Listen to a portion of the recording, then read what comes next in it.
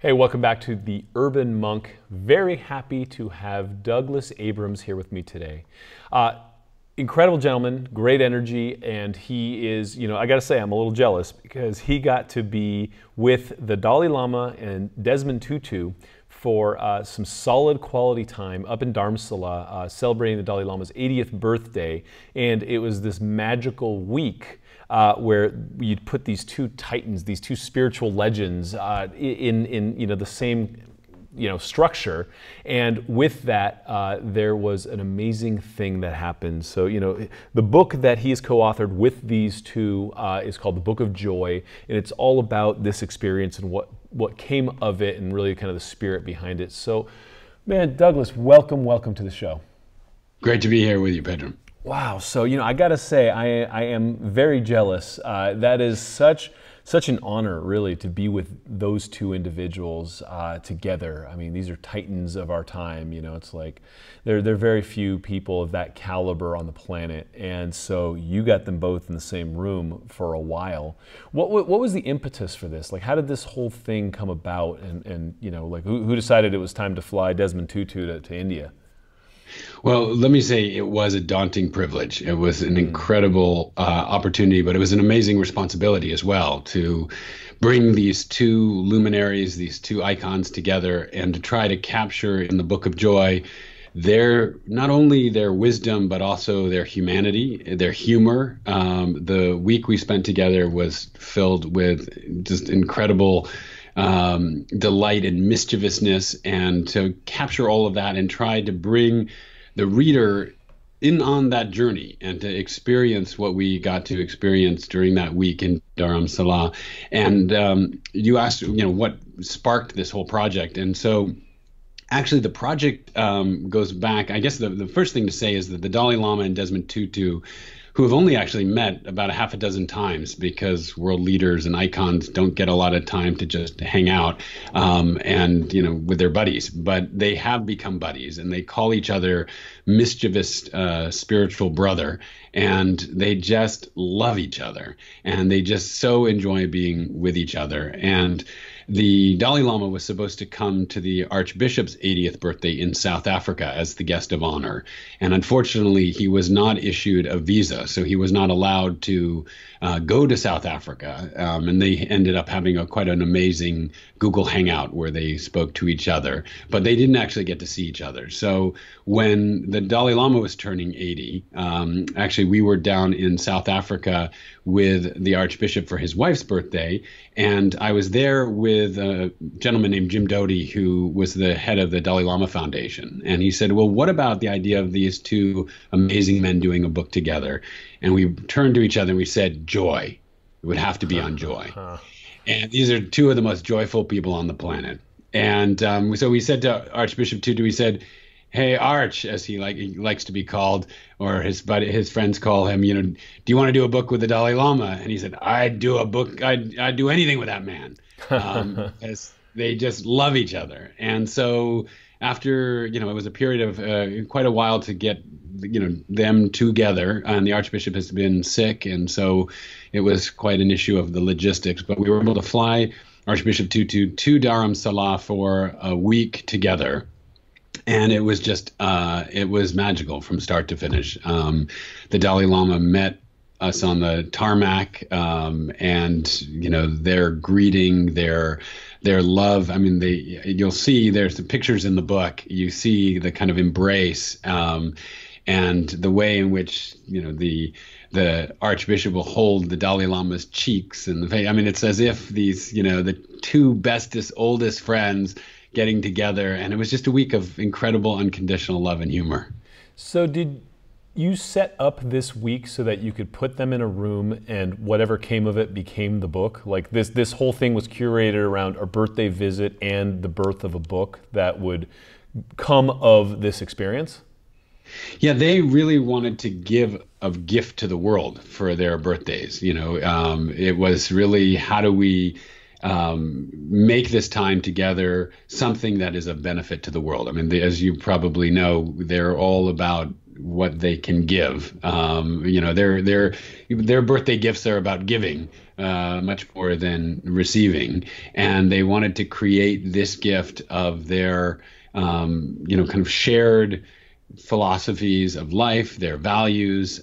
As you probably know, the Dalai Lama talks about joy and happiness as the kind of core of life. The very purpose of life is to seek happiness and to seek satisfaction and fulfillment. And so the opportunity to have a dialogue together about what they each believe in the deepest recesses of their heart and soul, and really how it is that these two men who have experienced incredible hardship and suffering in their lives, whether that's the oppression of apartheid South Africa or the exile that the Dalai Lama has experienced from Tibet with his people, how do these two men who face so much of their own personal suffering, their nation's suffering, the world's suffering, how do they find this incredible wellspring of joy? And that was the purpose of the book, was to try to help them articulate that for the world. As an author, being one myself, and I'm kind of in the throes of doing my next book, and I've got my own process. I've got to pull that out of my own head. So you have these two kind of infinite fountains of wisdom and joy that are just kind of spewing. It's like you have these two geysers. And so how do you even go about saying, okay, guys, let's go? Like, how do you write a book around an experience like this? Well, from the start, the book was kind of envisioned as a three-layer cake, if you will, a three-layer birthday cake with their personal stories, which they share, these just incredibly revealing and profound stories from their lives. Their spiritual philosophies, their ideas, what they believe, as well as the science. And this is interesting because they both are, even though they're men of faith and of religious icons, they believe deeply in the importance of science and of what the Archbishop calls self-corroborating truth. And so the idea was to take the stories, their dialogue, their ideas, and to help bolster that, or if you will, or contrast that with, in many cases, most of the cases, it was validating it with the scientific research as well, which was interesting. Actually, I guess I should say a four-layer cake, because the other piece of it was the travelogue, which was the idea of what it was actually like being there, what it was like in the room. We had this incredible week together, and it wasn't just about the dialogue. We actually got to break bread together. The Dalai Lama taught the Archbishop how to meditate. The Dalai Lama received communion from the Archbishop. We had a birthday party for a surprise, small little birthday party for 2,500 people for the Dalai Lama. And actually, during the birthday party, the Dalai Lama danced for the first time in his life. And there's actually a picture in the book of when the Archbishop is African, say no more. You can't. He's got great rhythm and boogie, and he gets up, and the Dalai Lama, because he's a Buddhist monk, he hasn't been able to. He has been not permitted to dance, and so the Archbishop coaxed him up and got him to do this little wonderful shimmy and jazz hands, and it was magical to watch them, and it was just this wonderful expression of the joy of their relationship and the joy of the experience of being together. So it was pretty incredible. Amazing. So, trying to get all of that in the book. So as you said, as a writer, you're dealing with your thoughts or your stories. Here we're braiding together, weaving. It was like a tapestry of these stories, these ideas, and the experiences that they were having together with 5 film cameras circling around them. Well, that certainly helps, doesn't it? Because you capture it all, and then you go make sense of it later, and exactly. Yeah, exactly. That definitely helped. Yeah, my goodness. I've been there. I've been to McLeod Ganj and I had the fortune of sitting with the Dalai Lama for some time. He was teaching the Bardos. I was very fortunate. I got to meet him there in his house and all that. And it's a very powerful place. For those who don't know Dharamsala, he has this complex. It's just, it's very modest. It's where the Indian government gave him, kind of this refuge after the whole exile thing. So it's not like a palace. It's just kind of a compound. around on this very majestic hill with just Tibetan monks walking around praying and spinning prayers everywhere. And so did you get to walk the grounds? I mean, were there like occasions where it was just free flow on the grounds there? Yeah, there were times where we were walking together. There was walking meditation times. You probably know about, you probably walked the circle around. Many of the Tibetans there walk, circumambulate the palace in their prayer wheels and, incense, and there are monuments to those who have to the suffering in Tibet. It's a very moving, it's very beautiful. As you said, it's not the 1,000-room palace that the Dalai Lama had when he was living in Lhasa in Tibet before the exile. But even this was so incredible to me, was just, we were talking about joy and in the face of suffering, right? It was really not just about, don't worry, be happy. This was about how do we find joy in, the realities of our own lives and the reality of our world, which is so often filled with suffering.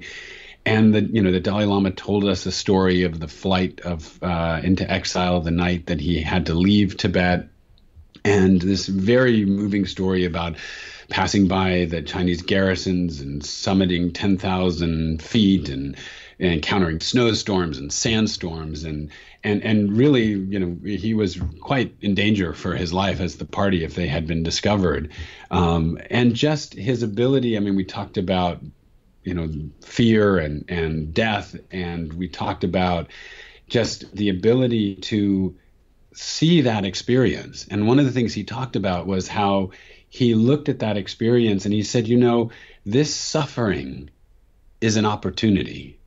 This suffering that I have experienced and my people have experienced is this opportunity that has given me this wider exposure to the world that I would never have had if I had been in that gilded cage in that palace in Lhasa.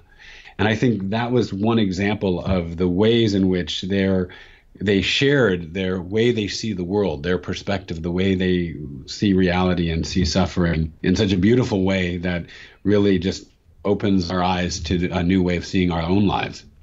Both of them have a very interesting through line.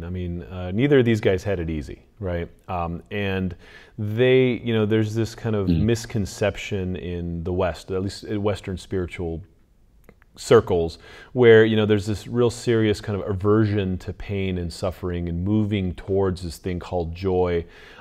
That isn't actual joy. It's kind of this aversion for pain. It's kind of the classic quintessential Buddhist suffering, right? And so the Dalai Lama metabolizes suffering. The Dalai Lama takes that and turns that into real joy. And you see, anyone who's met the Dalai Lama just stops and goes, oh, right? I've never had the privilege of meeting the Archbishop, but I hear the same of him. So they're remarkable individuals that are doing something with suffering that is very special, right? It's almost like alchemy. So, when you're with them, you feel it. And so did they get into the methodology? Did they get into any of the kind of practices that allow them to be this way? Because it's real, it's authentic joy. It isn't something you're pretending to be.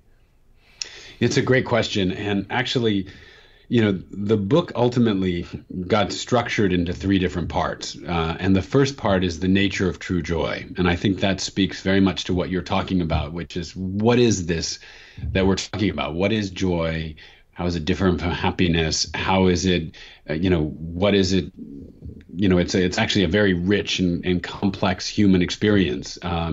The scientists actually say that there are, 4 fundamental human emotions: fear, anger, sadness, and joy. So, and if you think about those, we often call fear, anger, and sadness negative emotions, and joy obviously is a positive emotion. So, in fact, what we're exploring here is what makes life, positive and exciting and fulfilling. It's really the whole nature of human experience. And of course, we were also talking about fear, anger, and sadness a great deal in the week as well. And so that was the first day we talked about that, and really dive deeply into that. And then the second and third day was on the obstacles to joy. So everything from fear and frustration and anger and envy to illness, suffering, and even fear of death. Then the final 2 days were spent talking about what they were calling the 8 pillars of joy, which are really 4 pillars of the heart and 4 pillars of the mind. And so they really did get very specific about their ways in which they sustain joy. And I think one of the most important things to say is when we're talking about true joy, what I discovered in these dialogues is that they're not talking about a state. So all of us, we all kind of experience joy. Oh, wow, that was wonderful, scoop of ice cream. I'm feeling joyful. I saw my loved one. I feel joyful. My team won the game. The team won the game. I'm feeling joyful. What they're really talking about is joy not as a state that we enter into and fall out of, but as a trait, as a quality of our character and our lives and an approach to life. So that was really the nature of true joy. That was what we actually got to. And those 8 pillars of joy that we got to at the end are really what they described as joy is actually the byproduct of those 8 qualities that we cultivate in our life. Because you can't, the way the Archbishop phrased it is, if you search after joy, you're going to miss the bus. It's that you're almost like joy comes up as a surprise for everything that you have, the way you're looking at your life, the way you're approaching the sorrow that you encounter in your life, the way you're treating other people. That's what brings us joy. That's an operating system upgrade that I think most of us can use, right? Yeah. Yeah, so you have these different criteria. So as information comes in, and Lord knows there's plenty of information in our day and age, right? And to make us feel like the world is crumbling and all these sorts of things. And these guys both had it kind of rough. And so this is kind of proof positive that this interface is actually netting out this personality trait, which is a really interesting, statement, a social statement, and also a social experiment that we can all start to be a part of as we step into this, right? And one's a Buddhist, one's a Christian. This is really non-denominational in the kind of framework from what I'm hearing. Yeah, it was really important to them. The Dalai Lama said to me when I met him before the dialogues, and he said, this is not a Buddhist book. This is not a Christian book. This must be a universal book. And I think that also speaks to why the value of the science for them, which is this is not to be taken as an article of faith. This is about discovering the universal principles of being human. And I think, as you said so powerfully, when we kind of bring these 2 great world traditions of Buddhism and Christianity together, these 2 amazing icons and men who are very much in the world as well. The Archbishop's raised a family. They've both been engaged with realities and the necessities of life throughout their life. We're really just talking about what is it about this that is about being human, and how do we become more human? And I think actually that's one of the things I would say. I've worked with the Archbishop for over a decade, and I think one of the things you experience when you're with him, and I think you experienced it when you were with the Dalai Lama, is in some ways these are, we want to venerate these 2 men and say they're beyond human, but what they are is this full expression of what it's like to be human, what you can aspire to, what we can all aspire to in our humanity. And they're just an extraordinary example of what that can look like when we are able to, as you said, upgrade the system and be human 2.0 maybe. Yeah, and they're living proof, and that's really, and that some would say that was, Jesus's role too, is to be living proof of that divinity in our incarnation, and how one can do that through love. Mm-hmm. Through whatever interface we're talking about. Now, they also did, South Africa had their Truth and Reconciliation Commission that Nelson Mandela initiated. And that was a really interesting bit of modern history where, we learned from, some very dark practices, some very dark times, that if South Africa were to just suddenly go back and say, okay, now black people in charge and white people out, it would tear the fabric of that society. So there was this really interesting kind of heartfelt process that really helped that country heal. I don't know if you were with him during that time, but that was I don't think that process gets enough press. I don't think that people really understand how powerful that was in kind of the actual, the stated goal of reconciliation. And it's still, look, every country's got its problems, but it's a country that's alive and well and really came out of that in a positive way. Yeah, it's a important thing many people who are listening to the podcast may not remember, or may not even been alive when the Truth and Reconciliation Commission happened. But when Nelson Mandela was released from prison and became the president of South Africa, after an apartheid regime which had oppressed the black South Africans, he and Archbishop Tutu, but it was Nelson Mandela's initiation, wanted to heal the country. And the way to do that, they knew, was through forgiveness. And the Nelson Mandela asked Archbishop Tutu if he would be the chairman of the Truth and Reconciliation Commission. And people were able to talk about what had happened, to bring the truth to life, and to be given amnesty, to not be sent to jail if they, told the truth, and if it was seen that these were politically motivated acts. And it was really an extraordinary experience of healing. And the Archbishop told some stories from that, some incredible stories about, kind of hearing these unbelievable stories of brutality and anguish, and, being brought to tears, and, making what he called a public spectacle of himself because he was so moved by what he was hearing. But one of the things that about the Truth and Reconciliation Commission is the importance of forgiveness.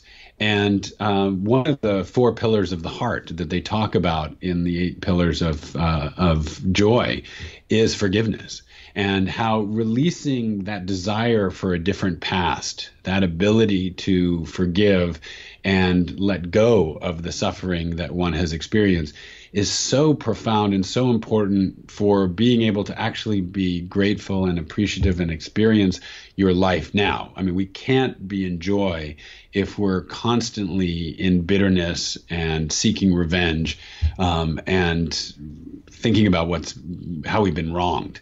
And so that forgiveness, which the Dalai Lama was very adamant is about, it was really wonderful to see him get all kind of upset. We gathered actually 1,000 questions from around the world that we had to whittle down and kind of in terms of asking them these questions about joy. But one of them was about, whether forgiveness was weak. And he said, forgiveness is not weak. Forgiveness is strength, and the Archbishop said, if anybody who thinks that forgiveness is weak hasn't tried it. And it was beautiful to see them talk about the importance of forgiveness, not only for countries like South Africa, but the importance of finding forgiveness in our own lives as well. Yeah, well, these guys, Dalai Lama was former head of state, technically head of some state, right, in a weird way. And listen, China's been squeezing him for decades now, right? And he's got a lot to forgive. And, to the point where he couldn't even go visit his buddy for his 80th birthday because South Africa had pressure put on it by China and basically iced him. He didn't get his visa. So, right. He's still dealing with it every day of his life, and, he's still smiling. Well, we had a question from about I think it was a 4th grader who actually wrote it in this wonderful 4th grade handwriting, can you forgive China?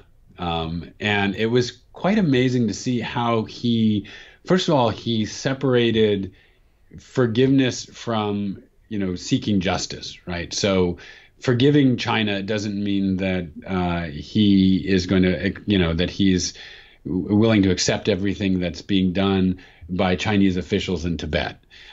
He also made that big distinction between the Chinese people and the officials who are doing harm in Tibet or who have occupied Tibet. He also, quite powerfully just was willing to accept the humanity of the people and have compassion for the people who are even doing what in many cases is quite horrendous or heinous acts. And to recognize, I mean, it was quite powerful to hear him talk about how they are harming themselves from his perspective karmically. You can actually feel sorry for these people who are doing these things that will lead to great suffering in this life or in the Buddhist concept potentially another. But that ability to have compassion for those who we often would want to have revenge against or was very powerful to see. And it didn't mean that it meant inaction or acquiescence. It meant that forgiveness ultimately was about letting go of, the Archbishop Tutu has written a whole book called The Book of Forgiving, and talks about how forgiveness is giving up our right for revenge, right? Because that's our kind of natural impulse. We have a kind of natural impulse to hit back when we're hit. And we also have a natural impulse to want to forgive. And it's reconciling those two aspects of our humanity. And that was the other thing I think that was quite incredible to see, was that they just had this incredible acceptance and compassion for all the ways that we are human and all the ways that they are human. And that was actually, it was interesting to see they had some disagreement there in some ways of how to deal with negative states, but it was really quite incredible to see the kind of love that they have, the self-love, the love for others that allows this joy to take root as well. This love, there are a lot of practices in Tibetan Buddhism that cultivate that. Like, these guys spend a lot of time chanting and getting into the heart and opening it up. Obviously, in the Christian tradition, you cultivate love and you pray and you open up your heart. How much of this kind of lineage driven love do you think has been kind of embodied in them as well? Like, do you see the people around them also a reflection of some of this? Like, are these guys like remarkable, examples that are rainbow, like unicorns, or are they actually, you know what I'm saying? Or are they just, kind of the figureheads of movements that are also kind of bringing other people along this kind of energy curve? Well, it's an interesting question, and I think the way that we explored it was the fact that compassion is really the heart of both Buddhism and Christianity. And I think that these two traditions have just been extraordinary, and frankly, all the world's traditions are trying to cultivate that heartfulness. And one of, in a phrase, one of the things the Dalai Lama said in our discussion was that really it is, happiness and satisfaction in life is a warm heart in a healthy body. So that warm-heartedness that you're talking about was really central to their understanding of what leads to a joyful and fulfilling life. And I think that their traditions are, every world tradition, religion is a very complex and rich collection of different kinds of traditions. But I think as they understand their traditions, at the heart of their traditions is this desire to pursue compassion, to open the heart, to connect the brain that we have up here in our heads with the brain that's here around our chest, and connect that in a way that that allows us to be wiser and healthier and more generous. So I definitely think, I think they're extraordinary examples. I don't think they're the only ones out there. I don't think they're unicorns. I would think that they are towering examples. But as I said, they're very human. When we had this one of the great discussions or moments in our time together, we talked about the difference between joy and pleasure. And, as you probably know, in Buddhism, often a lot of the goal is to detach from the senses and the kind of superficial sense of pleasure or a kind of superficial understanding of joy. And, at one point we were having lunch and the Dalai Lama was given a bowl of rice pudding, and he turned to me and he said, "I love this." And it was just, fantastic to see, him really enjoying his lunch, and, that, being spiritual, being, this kind of serene spirituality and joyfulness does not mean that you deaden yourself to the pleasures of life. It doesn't mean you deaden yourself to life. And I think that was one of the other really key, profound insights that came out of this dialogue, was that it's not that you experience joy or you experience sorrow. It's that they're connected in a way that the more you actually face the sorrow and the suffering in your own life or in others' lives or in the world, the more your capacity for joy increases. So it's really like a volume knob on life. You either turn it down and numb yourself to the pain, but also numb yourself to the joy, or you turn it up and then you experience both,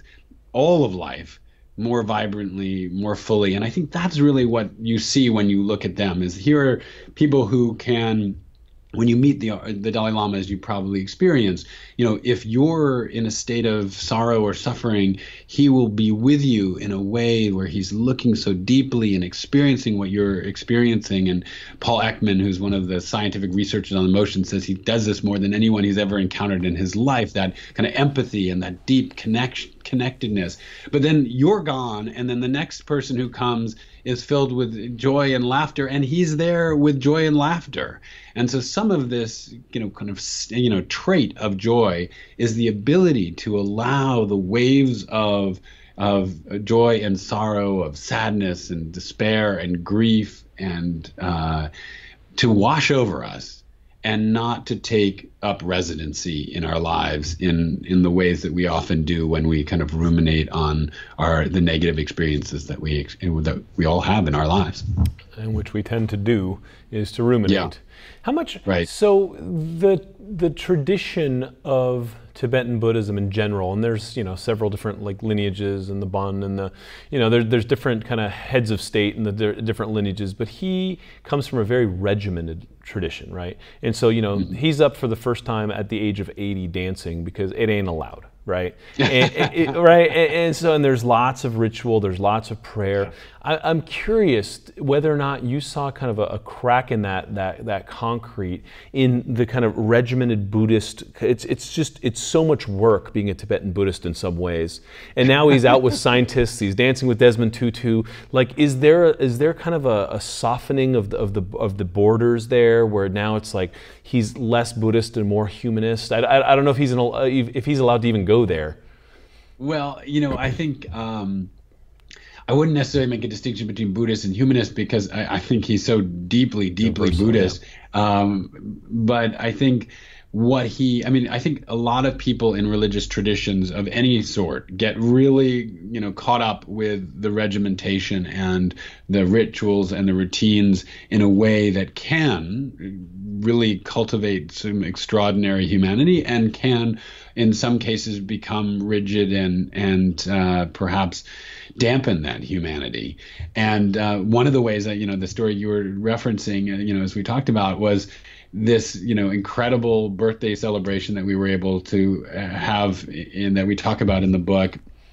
And just this amazing moment where the Dalai Lama, who has not been allowed to dance because of his monastic vows, was urged up by Archbishop Tutu's irrepressible South African boogie, and got up and was doing a little shimmy and a little jazz hands, and so beautifully was expressing that expression. It was a very moving moment. The school band, we were at one of the schools that the Dalai Lama has set up for children who leave Tibet and are, because they're not allowed to get a Tibetan education in Tibet, and these children are sent with guides over these mountain passes away from their families, and often are not allowed, don't see their families for 13 years. They often go as young as 5, and they might not see their families again until they're adults, if ever. And so we were in this incredible school called the Tibetan Children's Village, where these children are boarding and obviously have experienced enormous suffering in their own lives. And we actually, part of the experience of the week was we heard these children sharing their unbelievably heart-wrenching stories of leaving their families and coming to the Tibetan Children's Village. And then in the midst of these, surrounded by these, 1,000, 2,500 kids, the Archbishop is saying to them, I am here to tell you that you will be reunited with your families. You will be someday dancing in the streets of Tibet. And I mean, the place was just,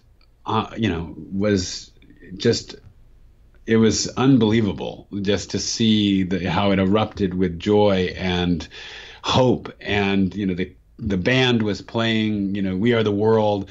And so the Archbishop got up there and he's all elbows and he's kind of doing his thing, boogieing, and he urges the Dalai Lama up. And, it was the Dalai Lama's first dance, and it was just magical. And there's a picture of that in the book. And, actually some of the pictures and videos also on the website, bookofjoy.org, people can see some of the video. We got 11 hours of incredible video that we've tried to edit down. There will be actually a documentary film that we're working on as well based on this experience.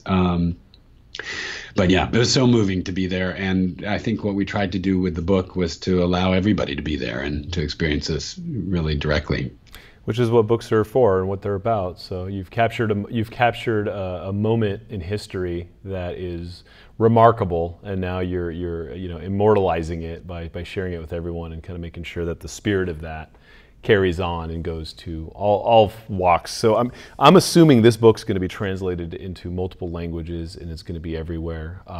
It's beautiful. Not only does it have a beautiful paper cover, it actually, I was surprised to find that it's actually kind of old school, well designed hardcover the way they used to be. And a lot of book publishers get lazy about this, and it's a great looking book. I've only flipped through it, and I'm going to be reading it this next month when I have some downtime and sitting with it. It's called The Book of Joy by His Holiness the Dalai Lama and Archbishop Desmond Tutu, with our good friend Douglas Abrams, who is what a sweet energy you have, man. You've done something right. You've done something right to be hanging out with the likes of these guys. Thank you so much. It was deeply. It was the summit of a lifelong journey that required every ounce of skill and every ounce of my own suffering to be able to be there and to be able to share this. And thank you for the historic moment. I think what we didn't realize when we were putting this all together was really how historic this was and would be. This may be the last time they're ever together. It certainly was the only time in their lives that they will have ever had this kind of time together. And it was a moment of extraordinary meeting. And one of the things I guess that they would say is the quickest way to experience joy is to bring joy to others. And what we didn't realize was how much joy this would actually give them and what their meeting would mean to them, getting this kind of time together. And you just experience that and feel that. And it's a wonderful model of what's possible for all of us. Yeah, well, and that's just it. It's an operating system upgrade. If this was all about saying, hey, these two guys are so special and lucky them, look how happy they are. That's kind of boring. That's not inspirational, right? It's just like, oh man, now I'm bummed. I wish I could be that happy. But the point is, they've drawn a path, and they're pulling us up with them on this path to a more joyful existence. And it's all of our path, right? We can all experience this. Exactly. And then, it was interesting. We didn't anticipate this when we went into it, but in the end, we included about 50 pages of their joy practices and their spiritual practices at the end of the book. So readers could actually, do what they do when they're faced with anger or sadness or suffering. It's been very profound to be able to share those practices, to do those practices. I need to do them for a lot longer, but it is a process, and it is a model for all of us, and it's been a joy to be able to help give it to the world in some, and play some small role in that. And there's also a kind of a disintermediation of all this, right? Back in the day, you don't just go get the Dalai Lama's joy practices and get this kind of transmission, or Desmond Tutu's personal practices. These were all kind of built into hierarchical systems, and now you have the heads of lineages kind of coming together and freely giving of all the special sauce, because times have changed and the world is different, and Lord knows the world needs it. So these are magical practices that come down from people who've run the miles and shown that they work, and so all we got to do is plug in and do them. And so that's on us, right? That's on us as listeners and viewers. It's on us to do the work and do the practice. So, Doug, man, this has been great. I really appreciate the work that you've done. Thank you for doing this. Thank you. It's an important piece of work, and I honor like everything that you've done around this. Thank you. It's been a real pleasure being with you today. It's been fantastic, and I'm just so excited about what this book can do for those who get the opportunity to read it. It has already transformed my life just being a part of it. So thank you so much. Okay, thank you. For those of you who have not checked it out, it's called The Book of Joy, and it's going to be everywhere. This is Dr. Pedram Shojai, the Urban Monk. Hope you enjoyed it. Let me know what you think. Theurbanmonk.com, got lots of resources there, and we'll put links to all of these here as well. I will see you next time.